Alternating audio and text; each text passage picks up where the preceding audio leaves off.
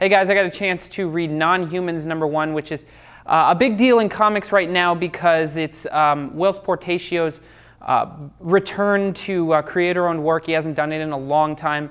And this story is written by Glenn Brunswick. The concept is very interesting. When I was reading it in previews a few months ago, I of course jumped right on it. I'm a huge indie title kind of guy. Anything new and fresh, I'll add it. And this one was definitely new. It's basically a world where all things are living, basically. There's like teddy bears and mannequins and everything lives.